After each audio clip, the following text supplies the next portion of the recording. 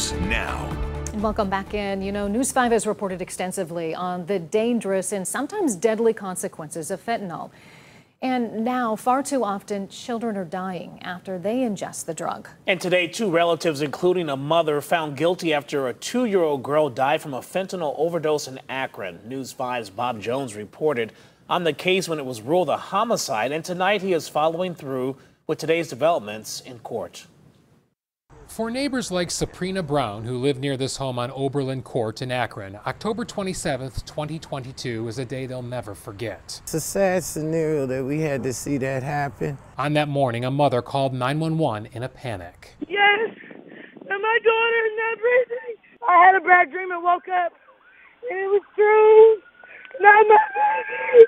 The mother brought 2-year-old Valentina Lenore outside and handed her to a neighbor, a man who asked us not to show his face. She had the baby, carrying her like that, you know, and she gave the baby to me right there in that spot right there. I was just in shock. All I could say was, oh no. Investigators believe the girl somehow ingested fentanyl inside that home and died from a fentanyl overdose. Adults have a responsibility to care for, protect children. After a lengthy investigation, police charged the girl's mother, Kiara Lenore, and the girl's grandfather, Timothy Lenore. Both were indicted and scheduled to go on trial today.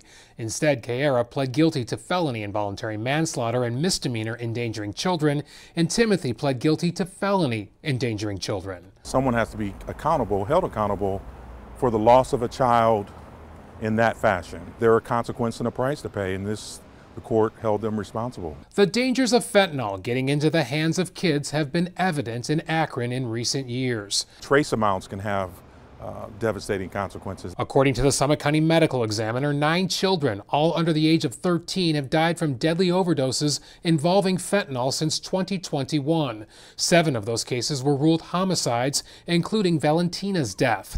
Charges have been filed in 6 of the cases, with convictions in 4 of them so far. That baby didn't have a chance. Nearly 2 years later, Sabrina believes there is some justice for Valentina. Now she hopes a message is sent. It's a problem, and that's when people need to step up and step in. You understand, because these kids shouldn't have to suffer. Valentina's mother and her grandfather will be back here at the Summit County Courthouse on October 7th, when each of them will learn their sentence in connection with the death of that child. In Akron, Bob Jones, News 5. Wow. Bob reached out to the attorneys for both defendants. They told him that they will not comment until sentencing.